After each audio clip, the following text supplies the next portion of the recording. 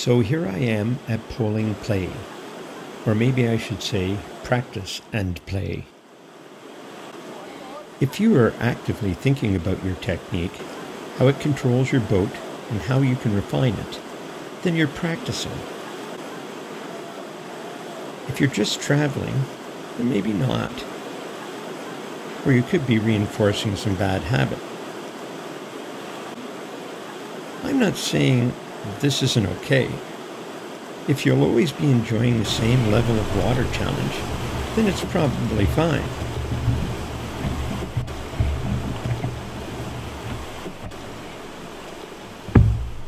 Today I'm trying to stretch my skills, so here I am in the Elora Gorge again, 20 minutes from my home. It is a challenging place to pole. The river bottom is bedrock, which means it isn't very grippy. The point of your pole just skids along. So I have to adapt my pole planting, but still get the boat to do what I want. The river is the river, and it doesn't care about a grippy bottom. Poling is a skill that fills a gap in the recreational canoe instruction world. If it is too shallow for paddling, then you're walking. If the route is too busy, too many rocks, or no reasonable line, you're walking. If you have to go the other way against much current at all, walking.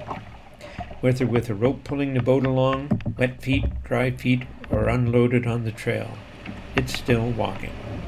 So I love that I have one more choice before I give up and step out. One more option that will keep me in my boat.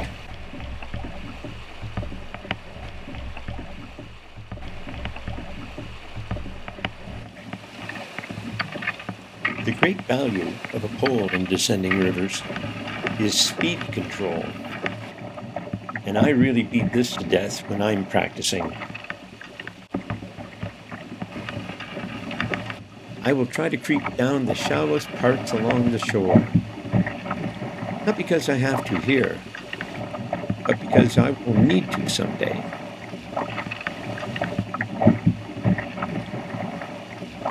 And for the other times, when I have to go for it, I go.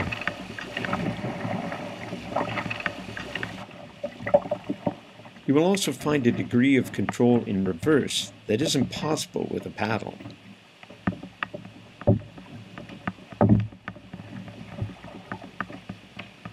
Now to swing across the current again to continue my creep down the far shallow shore under complete control. I do this because large and dangerous rapids may have a shallow shoreline which cannot be paddled, but can be poled.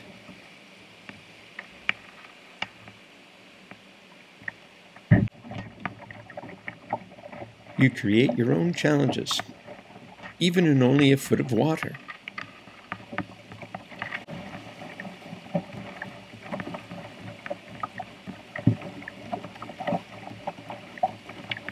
And look at the stopping power you have against a powerful sidewash.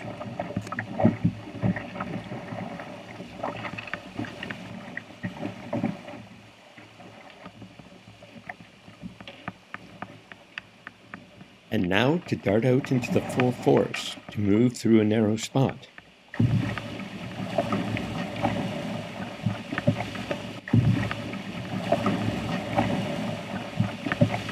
And then deke out of it again in the name of safety and control.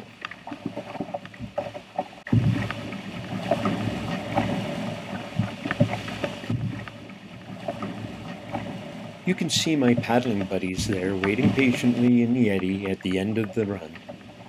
They're always so indulgent of my puttering ways that this time I decided to just quit goofing around and get on with it. Oddly, this is when my GoPro camera decided to pack it in. And with only 2 boat lengths to go, my attention must have done the same. But of course, there are always other cameras. We're all between swims. So you should still learn to pole.